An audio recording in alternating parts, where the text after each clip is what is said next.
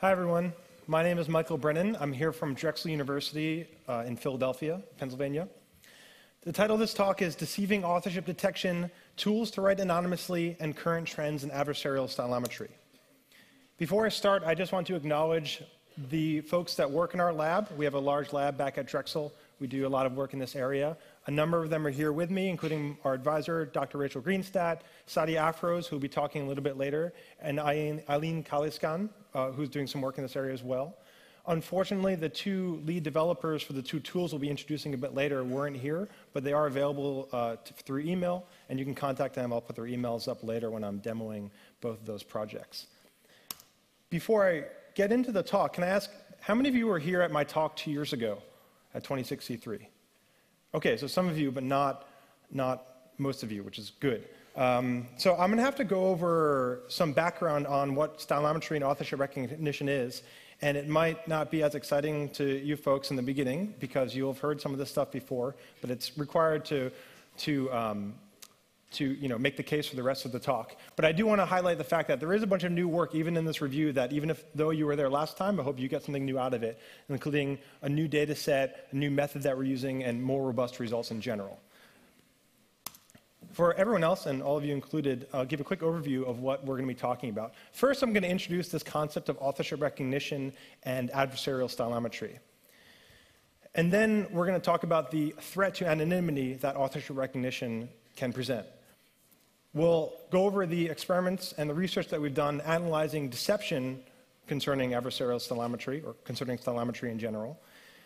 I'm going to introduce two tools that we've created that both help you do stylometry research and help you anonymize your writing style to deceive stylometry methods. And then Sadi Afros will come up and talk a little bit about detecting deception in stylometry. So the first basic question is, what is authorship recognition? Well, you want to know in authorship recognition who wrote some document of unknown authorship. Now, in this, there's a subset of authorship recognition called stylometry. Stylometry deals with determining authorship of a document, but purely through linguistic means. So we're not talking about handwriting, we're not talking about where the document was found or the historical context. We're just talking about linguistic features like the syntactic structure of the document, the word lengths, the words that were used, the sentence lengths and paragraphs lengths, the grammar, things that would generally be considered to be sort of like less context dependent. Now, the reason why this works is because individuals have unique writing styles, and they have unique writing styles because we all learn language on an individual basis. So we develop these nuances in our own style that are unique to us. And in this presentation, I sometimes use stylometry and authorship recognition interchangeably because authorship recognition, a lot of this stuff applies to authorship recognition in general, but keep in mind that stylometry is a specific subset of authorship recognition that deals with this linguistic aspect of the problem. So what is adversarial stylometry? Well, this is where we look at applying deception to writing style in order to circumvent methods of authorship detection. And we have to ask these questions. Was it possible to modify your writing style? Is it possible to deceive stylometry by doing so? And we'll see that the answer to both these questions is yes. And what are the implications of looking at stylometry in an adversarial context? So how can stylometry be a threat? Well, there's two basic problems in stylometry, the supervised one and the unsupervised one. I'll explain this briefly and give you a short hypothetical scenario for both of those. For one, in supervised stylometry is when you have a set of documents of known authorship and you have an unknown document, but you believe it to be one of the authors in that set of known documents. It's a supervised classification problem. And a hypothetical scenario here might be Alice, the anonymous blogger, versus Bob, the abusive employer. Alice is one of Bob's employees. Bob is an abusive employer. She wants to publicize these facts about the company publicly by posting a long blog post. Bob could potentially use stylometry to identify Alice because he has a set of known suspects in that context. He has his employees, he has writing samples from his employees, and he could, to a high degree of precision, probably identify Alice in that scenario. The second question is the unsupervised question, where when you're given a set of documents of unknown authorship, you want to cluster them into groups. So you don't know how many authors there are, you don't know how much writing there is per author, you just want to try and figure out what the layout is of the data that exists. And a hypothetical scenario here might be some sort of anonymous forum versus maybe an oppressive government, where you don't know how many participants there are on the forum, you don't know how many messages are attributed to each participant, but if an oppressive government could use a solid form of unsupervised stylometry, they could segment this into author groups and then maybe apply those author profiles to a supervised stylometry segment, maybe compared against members of parliament or something like that, to see if any members of the government are participating. Now, that's a bit of a scarier hypothetical. Unsupervised stylometry, though, there's a lot more research that needs to be done to make it more effective. Supervised stylometry, however, is very effective, and that's going to be the problem that we're concerned with in this talk. So are these scenarios purely hypothetical? Well, interestingly enough, a couple of members of WikiLeaks were at my talk here 2 years ago. And one of them wrote a book about his experience with WikiLeaks, and in it he mentions being at my talk. And they were talking about how at the time, essentially the organization was just the two of them. And they had all these fake personas for like their PR person and their lawyers and their volunteers. And they had to laugh because they thought, wow, if someone actually applied this research to our work, you might be able to determine that it's actually just two of us and not like hundreds of us. And I thought that was a pretty interesting scenario because it shows like a real world application for this work. It's also been stated publicly by organizations like the FBI that your writing style or people's writing style are being looked at actively as a means of identification. So this is something to consider, and I think it's something that's not in widespread use right now, but has the potential to be. So we should consider this as a concern from the perspective of anonymity and privacy. So let's review the research problem and how we analyze this, and then I'll get into the tools that we developed.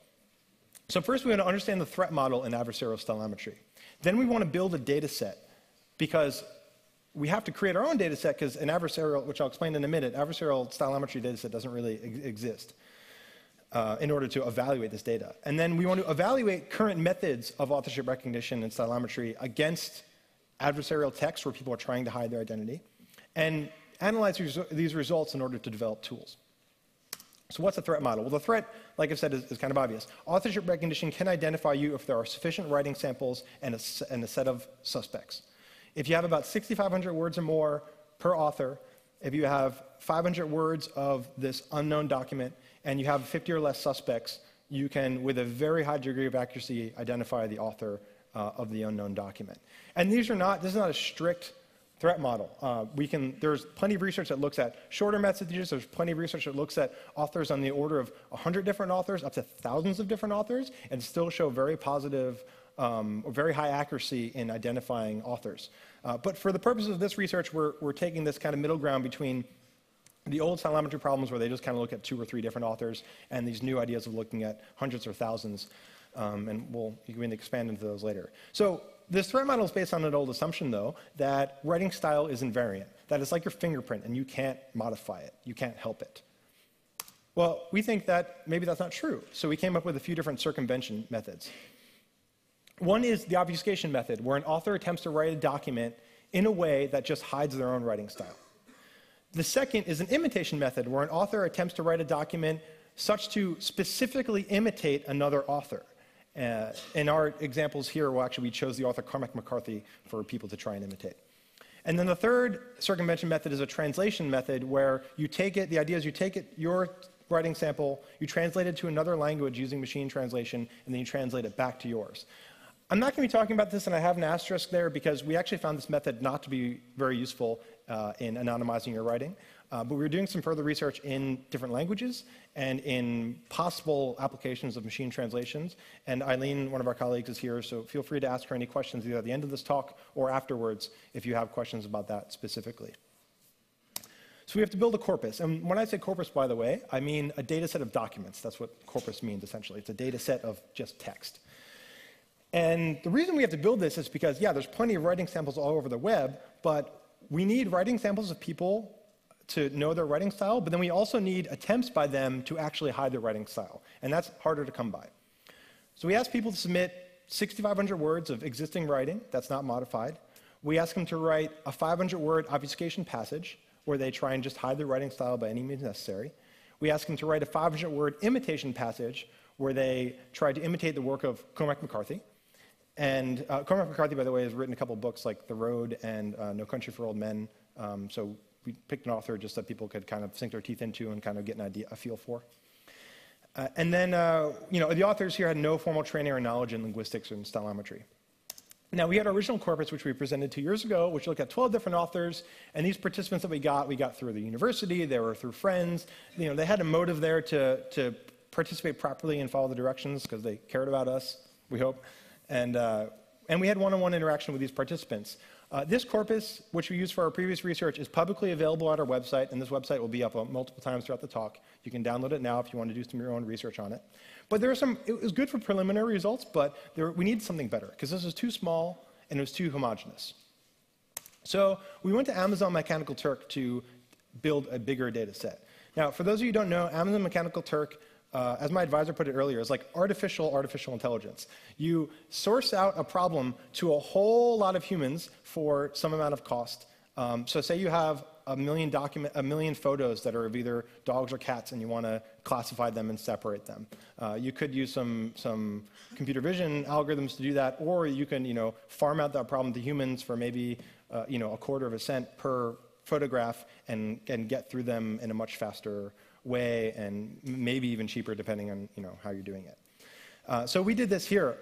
So the same task as the previous course, but as you might imagine, when you have that financial incentive, you also have the problem where people are trying to game the system and they just want to get paid and they're not actually honest participants in your study. So we had to come up with some rigid guidelines for what submissions we would accept, and out of the 101 submissions we got, we actually ended up accepting 45 of them. But we established these guidelines before we put that task out there because we wanted to make sure we didn't spoil our data set with our own bias. We determined what we thought would be the things we need to do this research, and we applied that strict set of guidelines to all the work that we got. So some of the guidelines are up there about, we ask it to be formal in nature. We want people to not submit a lot of dialogue and quotations. We want people to refrain from submitting small samples, in addition to the other requirements of having 6,500 words or more and having the sources be from multiple documents. So this is released today also, and this is what this work is based on. It's available on our website. This corpus is large, it's diverse, and it's unique. There are no other data sets like this in stylometry. So we hope that if some of you are interested in working with this stuff and doing some research, that you'll take this and run with it and share your results with us, because we would love to hear more about it as well. And then this is just a quick slide, we evaluated this new data set against the old data set and found really similar results. Some methods did a little bit worse, some methods did a little bit better, but we feel that this is a solid representation of writing samples, and that the conclusions we find follow the original preliminary conclusions on the original data set. So I just want to go over the couple of methods and go over our results here, and then I'll get to those tools. So we looked at 3 different methods of classification. The first method that we looked at was a basic set of 9 features. This is just 9 data points that we'd extract from text, including how many unique words there are, what the lexical density of the text is, a couple of readability indices. And we passed these 9 data points into a neural network classifier and classified the results. The results here, when you get to high numbers of authors, is not that strong, but it's still significantly above random chance. And the point of this method is to demonstrate that even a simple, very basic measurement of text can give you some pretty strong clues as to the identity of an author. The second approach is a synonym-based approach, where the only thing that is looked at are the word choices involved in the text. So say you choose to use the word verdant instead of the word green. Well, that might be highly indicative of authorship depending on how often the word verdant is used in the data set you're comparing it against. And this is interesting because it's really just a one feature point analysis of text, but it does a really good job of identifying authors. The final method that we looked at is right prints, which we consider to be kind of the gold standard of stylometry at this point. Now, the full-on right prints method is very detailed and has a method that has like a complex algorithm based on principal component analysis and has sliding windows and looking at the data and throws in a whole bunch of stuff. They also develop these really big feature sets. But what we did was took their baseline feature set, which is about 800 different data points from each piece of text, and just applied that feature set to a support vector machine, and we get accuracy that is at least fairly comparable to the right prints data. And we have some other research looking at right prints as a whole, but it can be kind of cumbersome to run. So when we're doing these experiments, we thought this was a good approximation of the right prints approach. And right prints does very well. In fact, in their paper, they claim that they can get up to 95% accuracy looking at 100 different authors in some data sets, which is pretty astounding. So we look at these 3 methods through 4 experiments. First, the baseline. We want to evaluate these methods and see how good they are just on your base text that's not modified. We want to look at the obfuscation passage and see how they do when someone tries to hide their writing style. We look at the imitation passage and say, well, how do they do when someone tries to imitate someone else? And then we want to look at the imitation success rate. What percentage of the people trying to imitate Cormac McCarthy actually tricked these methods into thinking that they were Cormac McCarthy? So this is the baseline data set. I'm just going to explain this graph a little bit. I know there's a lot here. On the x-axis on the bottom is the number of authors. So we have this data set of 45 authors, but we look at randomly selecting 5 authors, 10 authors, 15, all the way up to 40, because you see the accuracy degrade over time. The important thing, though, is not the degradation of the accuracy, but how much it degrades, or in some cases, how little.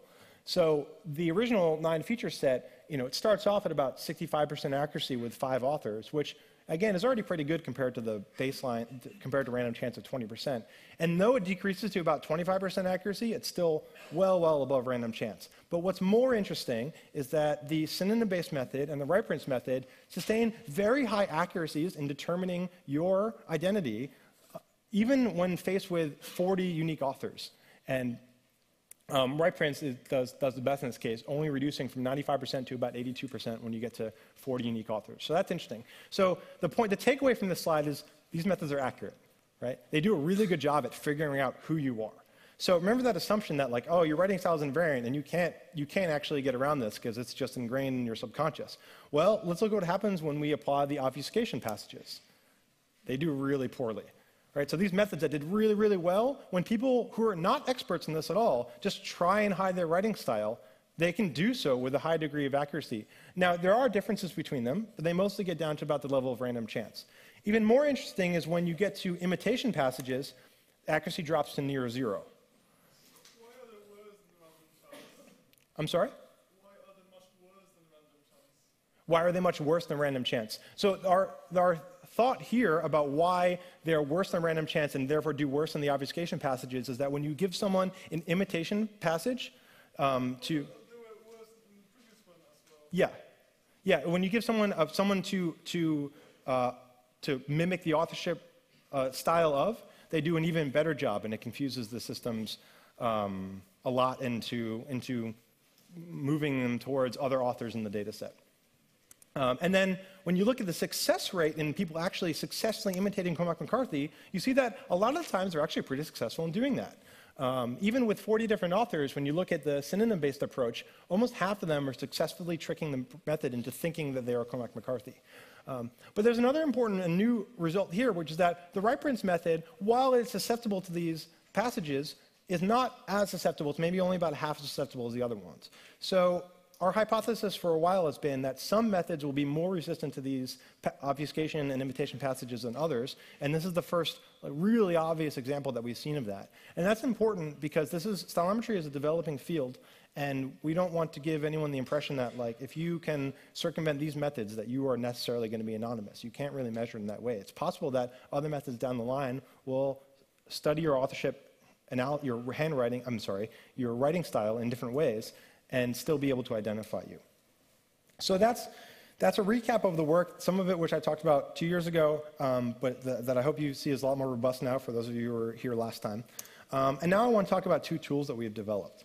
One is called Stylo, which is an authorship recognition analysis tool to help researchers like us do this work. And the other is Anonymouth, which is an authorship recognition evasion tool. These are both free and open source. They are under the GNU GPL. The alpha releases for these are available today at this website. Feel free to go download them now if you want to, download them later, come talk to us. And right now, they're just tarballs with the source code and the jar files in them, but we'll be migrating them over to GitHub soon, so more folks can be actively participating in the development as it goes on, rather than just waiting for us to release tarballs every now and then with the source code in it. And I want to stress again that these are alpha releases. These are our first releases, so there are issues with them. There are some bugs and things like that. We welcome all input, whether it be a bug report or a feature suggestion or, hey, this is how I'd like to use this software, and I can't do it that way right now. Please, submit that to us. So developing Stylo, I want to outline the problem that we're trying to address by developing it. The main problem is that stylometry-based research is difficult. We think that this research is important, but existing tools are limited. You have things like Weka, which is a suite of machine learning classification tools. But these are not tailored for text analysis. There's no built-in feature extractors. You have to write your own code that's going to extract these features and then feed those feature vectors into Weka. It can be a cumbersome process. It takes a computer scientist or a programmer to learn about this stuff and then implement it. And then we have the Java Graphical Authorship Attribution Program, which has a strong basic toolset for stylometry, but is limited in some of its features. Though, again, this has a strong API, and it's meant to be extended and built upon, and that's what we did here. So the nuances of stylometry are not easy to grasp, and there are many open research questions related to authorship. The most common questions I get asked, and it will probably happen here today too, is after I'm done talking, I get all these questions that are like, have you looked at authorship recognition in this domain? Have you looked at it in this domain? What about these documents? What about this book? And we don't have enough, there's so many questions that could be answered that would be interesting, and we don't have the resources to do it. And we often say, yeah, if you want to get started, just do it and let us know what you find out. But that's really difficult because there's a steep learning curve to get involved in this research sometimes. So hopefully we can reduce that learning curve and encourage more research and analysis in this area so that other folks can be interested in it as well. So Stylo is built upon a framework of JGAP and Weka. It has the two existing adversarial corpora that are releasing here. And there's a new corpus building functionality, so you can quickly put together and easily put together a bunch of documents and save it and hold on to it so you can analyze those over and over again. There's a wide selection of feature extractors and the ability to add new extractors. I mean, right now, if you want to add them, you have to, write a function to do it and then recompile the code, but you can do it. But you can actually configure new features based on existing extractors right from the GUI. There's a wide selection of machine learning-based classifiers, mostly coming from Weka. And there is what we think is an intuitive GUI that walks you through the process of this research, step by step, which hopefully is helpful. And again, the alpha release is available now. So I'm going to give a quick walkthrough of it. I hope you don't mind that I made slides and didn't do a live demo. I'd rather talk and point at things than like type and click around a lot. So bear with me on that. So the first screen you get to is just where you can load in your test documents and your training corpus. So your test documents are the things you want to analyze. And your training corpus is the data that you are going to be comparing against, your set of suspects in this supervised stylometry problem. You can then go on and start working with different sets of features. So we have 3 built-in feature sets that we've been working with, but you can add your own and configure your own and make your own. You can look at and understand each of the individual features. Like here I have complexity highlighted, and you can see, not just name and description, but what the pre-processing steps are. So complexity, for example, is the ratio of unique words in a document to the total number of words in the document. And some pre-processing steps we want to take are to strip the punctuation out of it, unify the case across the whole document before we extract this feature. So again, this is useful because these are all steps that there's no easy way to put them all together. There's all this disparate code, and people said, hey, can we do some of this work? Can you send us some of your code? We'd be like, yeah, sure. And send them a bunch of Python scripts that were a bunch of research code, read, not easy to understand. And it was difficult for people to do that work. Then we have the classification step where you pick a classifier. You can understand the details of that classifier. Again, soon we'll be adding support for multiple classifiers at the same time, and then you analyze it. And essentially when you analyze it, you're going to be doing one of 2 things. Either you're going to be analyzing these test documents that you put in there to see how good your method does against it, or you're going to be building a new method that you want to analyze and validate on itself. So in the first case, when you're doing the test documents, I put in a bunch of obfuscation passages, and if you zoom in on the text, you can see which each document was classified as. All these were mostly classified as author BB, and one of them was classified as author C. And then when you're doing the overall, validating a method of stylometry, you can run that through and get an overall accuracy on basically metrics on how good that classifier that you just built is and how effective it is against some data set. So we have some development goals for Stylo going forward. I mean, that was just a quick walkthrough of it. We want a wider selection of classification methods and features, including right prints, the synonym-based method, which are not built into this yet. This is not the tool that we've used this tool in part to do our existing research, but the graphs I showed you earlier were still created from this hodgepodge of different methods that we're using, and we're hoping to unify that in one tool. We want to add ensemble classifiers with weighted averaging. We want it to be easier to understand for non-technical users. So we want people to be able to plug in different feature extractors other people built and share those. And we want some better visualizations and logging and graphing of results over multiple experiments, such as visualizing the documents, the authors, and the classifications. So moving on to Anonymouth. Anonymouth is our deception tool. And the problem here is that authorship recognition can be a legitimate threat to privacy and anonymity. Our intuition in changing our writing style goes a long way, but it may not be enough and may not be sustainable over a long period of time. Some methods are better than others in still determining who you are, and you might need assistance in knowing what you need to change, what the most identifying aspects of your writing style are, and what needs to be done about that. Fully automated text anonymization is an intractable problem. You can't make a piece of software that you click a button and it maintains the meaning and the content of your writing completely and still anonymizes it. If you can, let us know. There's probably some awards out there for that, something. So we need a solution that explains authorship recognition, the nuances of it, as they're needed to an individual and helps assist them in making the most useful changes towards anonymity. We're talking about a system where the artificial intelligence that's involved in the classification problem acts to augment your own intelligence. It's not meant to replace your intelligence and do it for you, but to help you focus your own intelligence and how to modify your document and how to change it. So Anonymouth is built on top of Stylo. I mean, the main reason Stylo came out is that we can't have Anonymouth without Stylo. So we need to build the analysis tool and then build a deception tool around that analysis tool that can look at the deception aspect of it. And Princeton's WordNet, which is a large lexical database. It has the same corpus, feature extractor, classifier functionality of Stylo. That's all really good. But the main selling point, if you will, of Anonymouth is a suggestion system for modifying documents to evade authorship detection. The ideal value for each feature, each data point in a document is calculated and presented to you. It's calculated through a modified k-means clustering algorithm where it finds basically the different clusters in which authors exist around for certain features. Like, most people, a bunch of people have an average of about 20 sentences per document, and a bunch of others have an average of about 12. But you probably want to go towards the 20 because that's the ideal point for you to be anonymous in this set of authors that you've given us. And if it's possible, we highlight the existence of these features and explain to the user how to change that feature to help anonymize their document. And it takes an iterative approach to anonymizing writing style at the moment, where you make the changes you need, you reprocess it, it then tells you what the other features are that still identify you. You make those changes and you reprocess it and move forward with that. And once again, the alpha release is available now on our website, psal.cs.drexel.edu.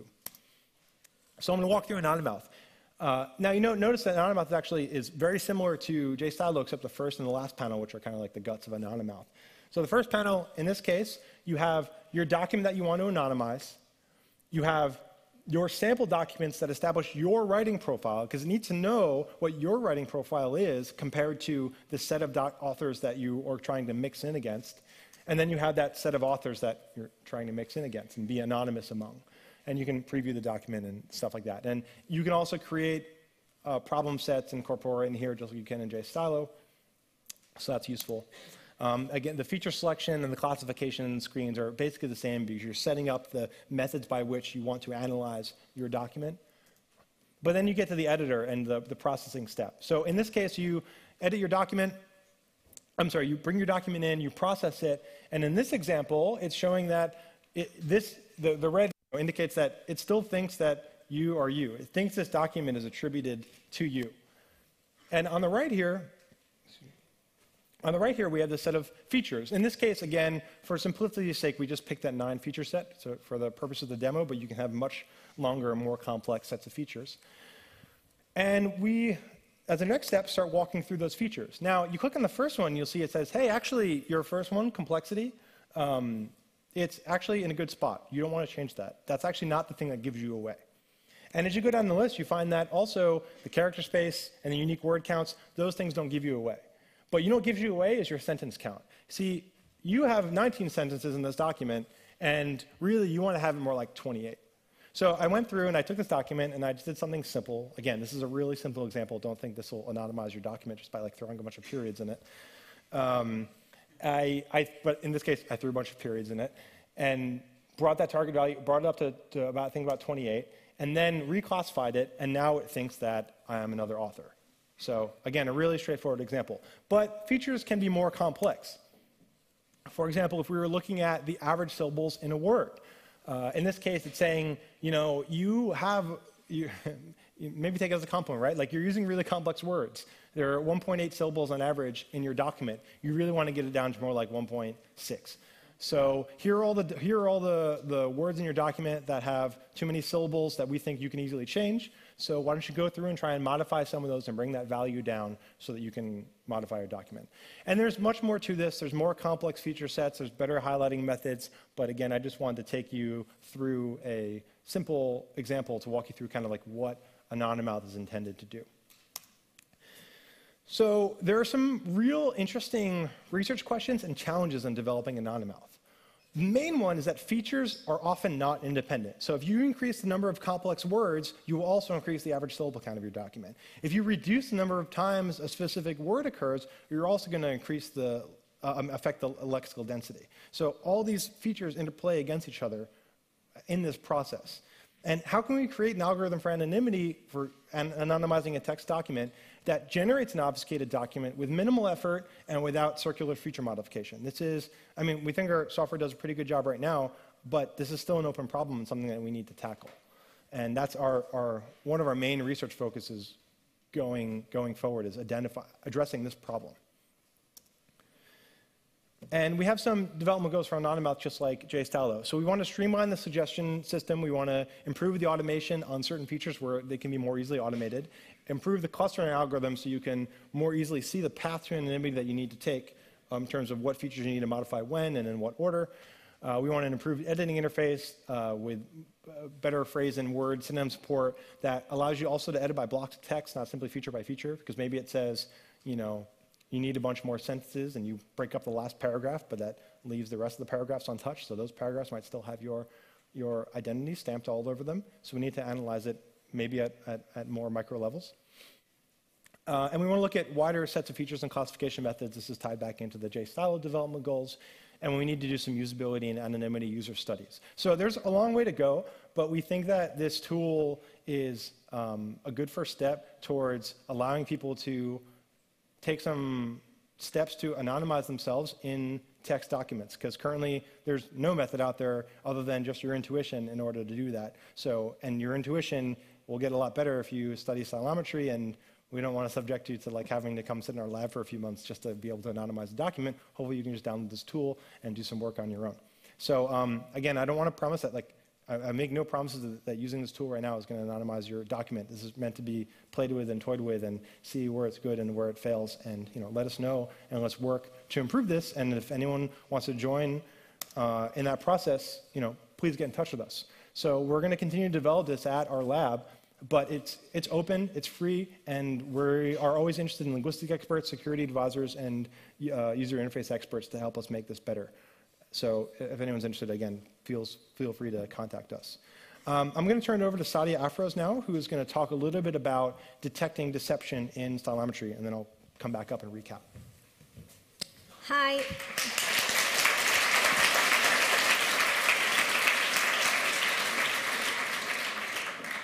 Thanks, Mike. I'm Sadia. I'm going to talk about stylistic deception detection. As you have seen in the previous slide, that when people change their writing style, it's very hard to detect exact authorship. So we here try to solve a more general and simplistic problem. That is, given a bunch of document, can we distinguish regular document from the obfuscated and imitated document? And we found that with a large enough linguistic feature set, we can distinguish regular document from imitated and obfuscated document. We used three different feature sets. The one that worked the best is the right brain feature set, which is a really broad set of linguistic, content-specific, and non-content-specific features. And we have about 85% accuracy in detecting imitation document and 89% accuracy in detecting obfuscation document.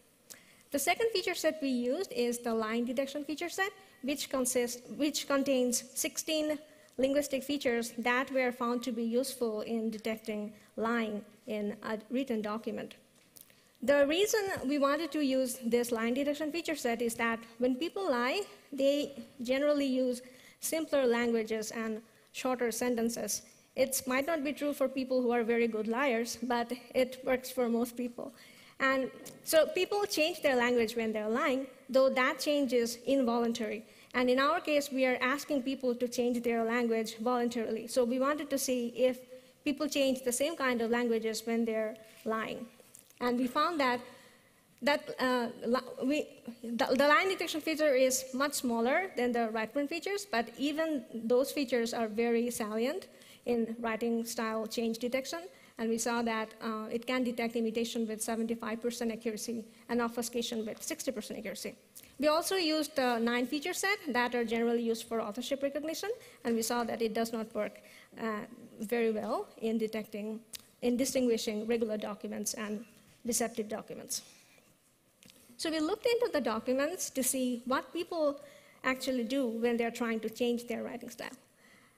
This graph shows some of the major features that were changed mostly, and we found that in an obfuscation passage, people used more existential there, more adverbs, and they used simpler languages. That's why the readability index decreased.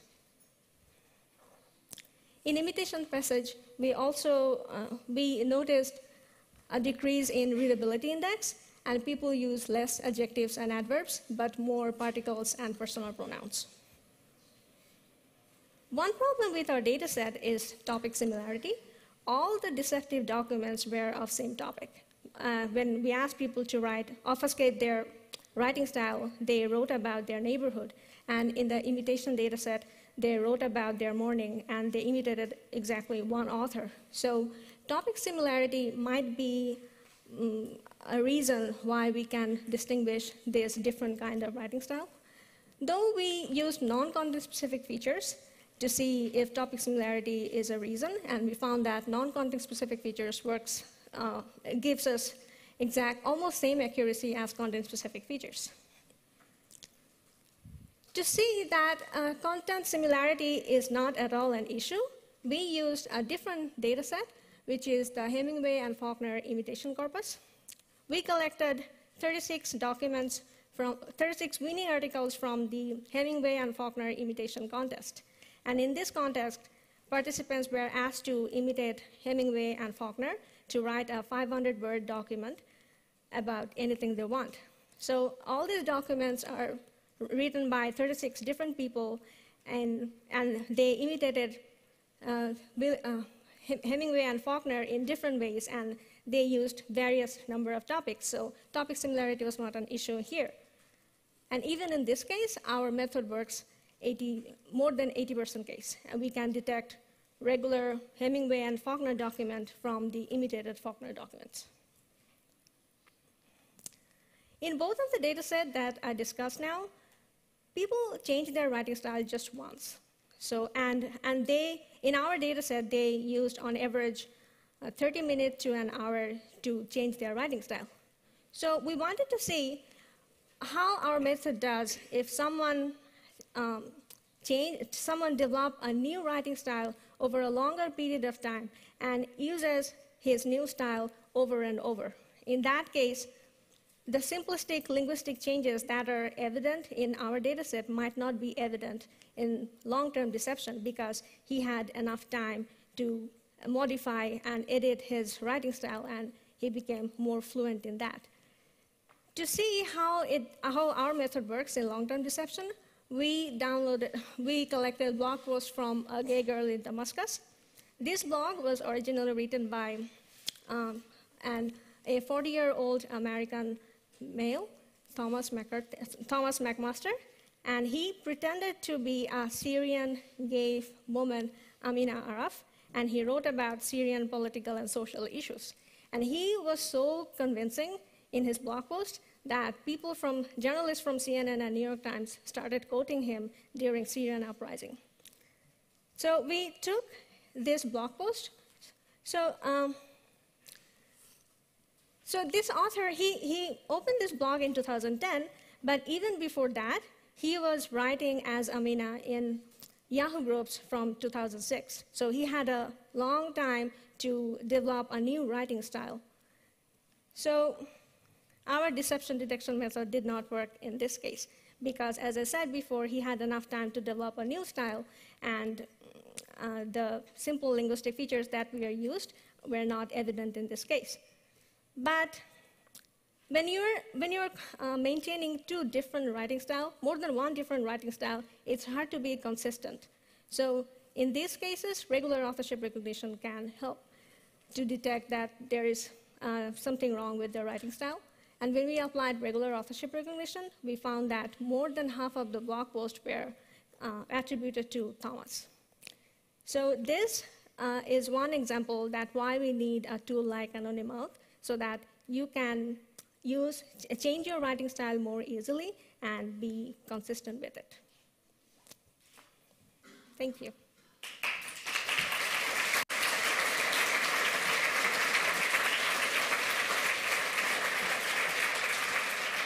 So just a quick recap of our work. What's available now is our original Stylometry corpus, which has 12 authors, our new adversarial Stylometry corpus, which has 45 authors, and the alpha releases of both Stylo and Anonymouth.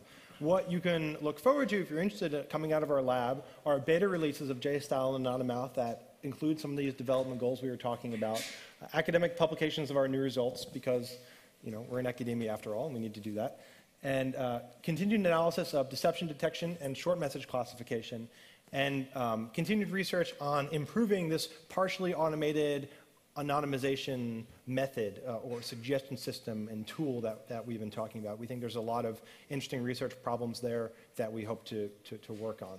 So here's all of our contact information, including our website. One last thing before I take questions I want to say is that we are looking for interested grad students and postdocs. So if you're interested in this area, if you're looking into starting a graduate degree or looking for a postdoc, please come talk to us or send us an email because we are looking for folks to work on this with us. So with that, if anyone has any questions, we'd be happy to. I think we have, 10 minutes for questions maybe? So first of all, it's online? Yeah. Thank you for your talk, both of you. Now we have, I would say, really 10 minutes for questions. We have an audio engine going around and a signal engine in the IRC. But first, before we start with the questions, don't forget to give your feedback in the Pentabar again. Don't forget to take out your trash, especially the 3 Mate bottles who fall down some minutes ago. And yeah, let's start with the questions, please. Can you hold up your hand? Can I see anything here? Thanks. Okay. Not knowing anything about linguistics, I have 2 questions. Is it Unicode compliant, your tools, and what language does it work with? First of all, where are you? I don't know where I'm. Okay, and can you repeat that question? I'm sorry. Sure. Is it Unicode compliant? I mean, your tools, and what languages do they work with? They're written in Java, and I didn't hear the first question. What human? Oh, Unicode compliant. Yes, they are Unicode compliant. Mm-hmm. Okay, yes. and like English, Swedish, whatever, those kind of languages. Yeah. So we haven't. So there's a lot of work to be done, which our colleague Alina is working on regarding how different languages respond to authorship recognition. Most of our research has been done in English languages so far, but these tools do support Unicode, so Unicode encoded text should run through these tools just fine. So you can, if you want, try some other languages and let us know how it works out. Just a short interruption. For the people in the back who ask a question, could you please stand up? The light here at the moment is in such a way that we really can't see you at the moment. So the next one, please. Okay, I'll take one from the front. Okay, I'm thinking about the reverse use case for this stuff. So let's say somebody's writing Harry Potter fanfiction and they want to match the style of the original Harry Potter.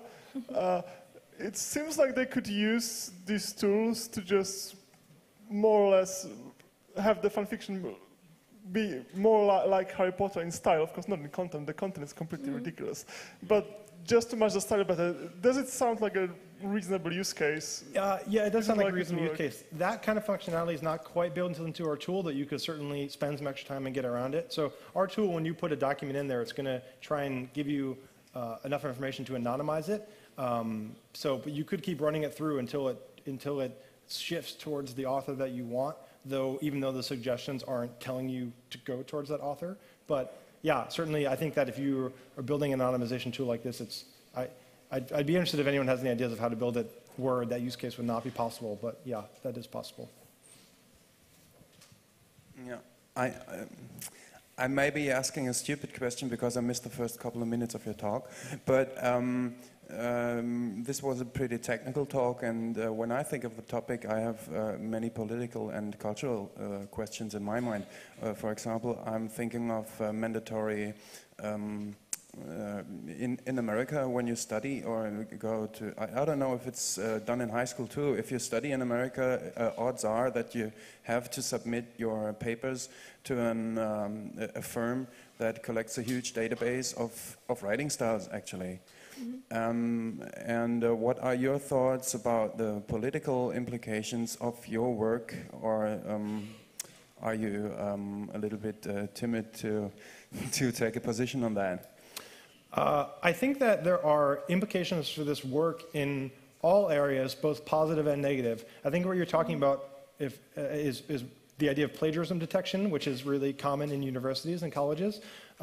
We haven't done any direct work to see how this will affect plagiarism detection, nor have we done work on really like how much time it would take you to anonymize a 10,000-word document as opposed to just write it yourself in the first place.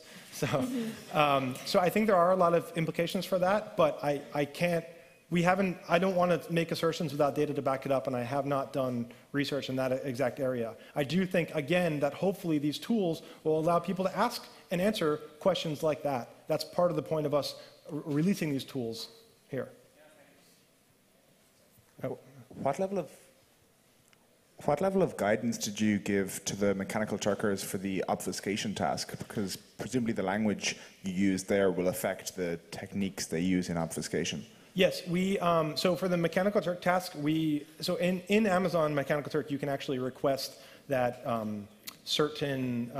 request certain Turkers. So that's what they're called, Turkers. So we requested Turkers that were from the United States and whose native language is English. Yeah, whose native language is English. Yeah, I guess you should probably address that more if you have any more to say about that. We just said it's the same way we did our original. We collected our original sample. We just asked them, write in a way that you don't usually write, and we didn't give any specific direction. You didn't guide them towards specific techniques? No, we didn't guide them towards specific direction, but after we had the data, we saw that most people changed the same thing, that everybody used shorter sentences and simpler language, simpler words. But we didn't guide them anything, anyway. Going back to the example of the American block writer, could you also detect whether somebody is writing in their native language? We are working on that native language detection. That Eileen might. Yeah, our colleague Eileen maybe can answer that because she's working on. Please use The the Can you? here. Could you repeat the question again? Native language They want to know. detection. They want to know if you can identify the native language of authors. Yes, you can definitely identify the native language of authors, and you can do more things on it, like identifying their language family if you're not able to identify the native language. So this is another research area. So I'm going to take the question from the IRC now. One of the questions from IRC is, if everybody uses the same anonymization software to anonymize their documents, what is the result? That is a good question. Again, I mean, in short, I know you've had, like, we don't really know. The hypotheses that we've thrown around are, do people move towards some sort of like standard tongue for that people can talk in this more anonymous way, or some sort of simple English? But I'm not really sure. I think that the best answer I can give is that it's going to be context dependent. One major point in stylometry that's accepted in stylometry research in general is that there is no one-size-fits-all solution. If you want to study a specific area of stylometry and identify an author, you need to look at the clues and the context of the domain that you're looking at. And my hypothesis, we don't have enough data to back this up, my hypothesis is that you will have the same sort of constraints when you're trying to anonymize your document. So the means of anonymization and what you do to change your document will depend on the domain in which you're changing it. So the steps you take to anonymize a scientific research paper as opposed to a personal political blog may be different. But we'd like to research that and come up with some actual hard numbers to explain that. And also, we ask people to set their own corpus towards which they want to go. So if different people choose different corpus, then even if they're using the same tool, they'll be leading towards different averages for features. And the second question is, what happens if I write a text, are spelling mistakes are also considered for comparison? Maybe anyone could remember, like, E and H, like... Yeah, spelling mistake was one of our features. Those are specifically included in the right prints data set, or spelling mistakes. Okay, and then one more. What happens if I write a text together with others? Will it be more complicated to identify a text where more than one author was involved in one text? There is some research looking at, I think the question was, is it harder to identify the text if there's multiple authors, or can you even identify what authors wrote what parts of the document? There is existing research on that shows that you can identify when there's multiple authors in a document. I think that there's more research to be done in how to obfuscate that, or maybe even how to obfuscate the fact that there were multiple authors there in the first place, and if that's even possible. Do you have free and open lists with distinct linguistic features of text that you suggest are creating the individualistic style, so that we can look up at those lists and find out what are the distinct features? So these lists are in some of the papers we published, but actually the easiest way to look at the kinds of features that we've used is download these tools, and you can look at the existing feature sets and just go right through the list, and it explains, most of the features have descriptors, they say what steps are taken to pre and post process those steps, those features, all sorts of stuff. So I recommend downloading, in that case I would recommend downloading Stylo and just taking a look at the different features so you can kind of get an idea of what things are used there. Do you know if there's any corpus of linguistic samples that are sorted by partially de-identified sociological data? So if someone's trying to move their fingerprint and the deception fingerprint shifts over time, but the identification fingerprint goes back and forth, so is there any corpus of data that's actually like someone of a lower socioeconomic class, native speaker, female, region, or anything like that compiled in a database so people can look at the fingerprint styles?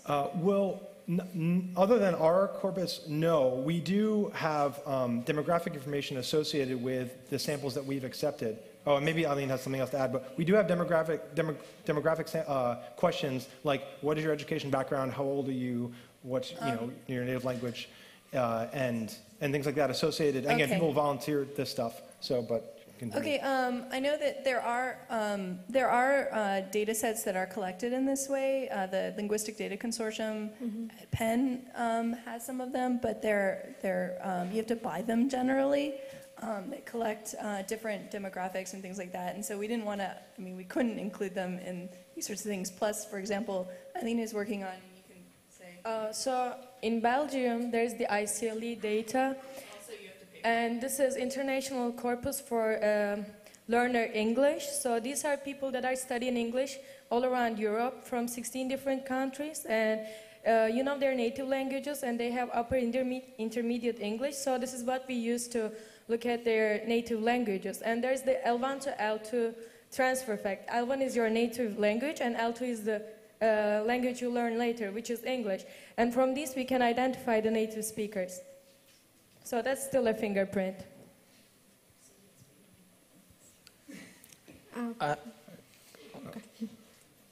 I have a question. Yeah, go ahead. About the Hemingway detection example, did you tweak your algorithm to detect Hemingway? And if you did, how did you avoid overfitting because Hemingway is dead and you can't get any more cross-validation examples out of him? No, in our training sample contained Hemingway, Faulkner, and Cormac McCarthy, and a bunch of other authors too. We didn't tweak and overfitted our algorithm anyway to detect Hemingway. He's been reaching really hard the whole time. Okay.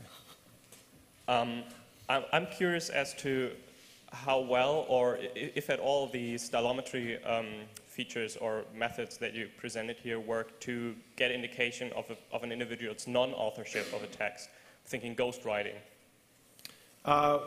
So this is one of the situations where we think that's an open research question that we don't have data to support looking at ghostwriters and how they can be attributed back to the true writer, but one that I think is worthwhile, and I think we all would agree is worthwhile, that hopefully people can use these tools to do some of that analysis on. So getting back to this question of fanfic, could you imagine, for example, that Harry Potter fan authors, a big vibrant community, might over time tweak an Anonymouth-style tool so that anyone could Harry Potterize any arbitrary block of text, and that might become a great a positive externality, you know, the reverse of what Jacob was talking about last night. Suddenly we've got this awesome tool, anyone can make any piece of prose non-fingerprinted, or rather fingerprinted to Rowling. Yeah. And this, by the same token, could you frame someone by using Anonymouth to make terrorist rants sound like their prose style? So for the first part, yeah, I think that is a potential logical extension of this work, and I think an interesting one, exciting one. As of the second part about framing, what I would personally hope that people take away from this is that writing style and stylometry has been used in court. It's not used so much recently, but there were some older methods that they ended up realizing weren't that good that had been used in court.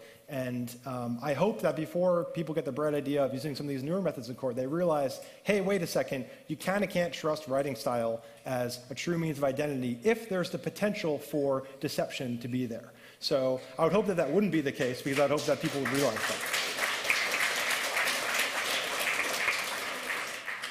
Hi.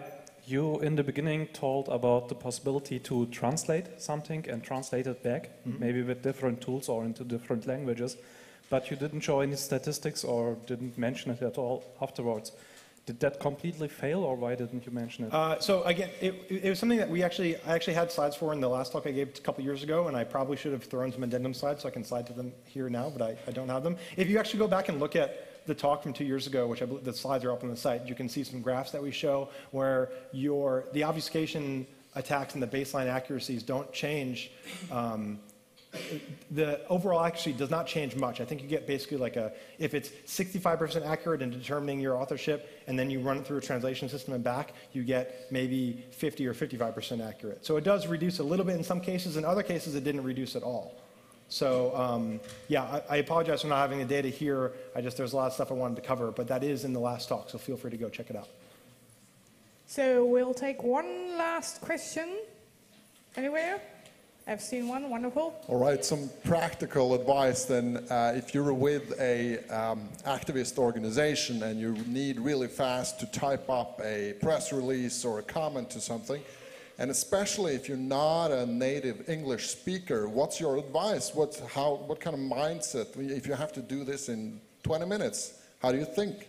Pick an author with a distinct writing style and try and imitate that author. I think that's the best way. So the one thing I want to add is these samples that we did, people spent between a half hour and an hour writing these, doing the whole process. So I guess you could probably say they probably spent about 20 minutes in each of these 500-word samples. So that's a lot of time for maybe 500 words, depending on what you're trying to do.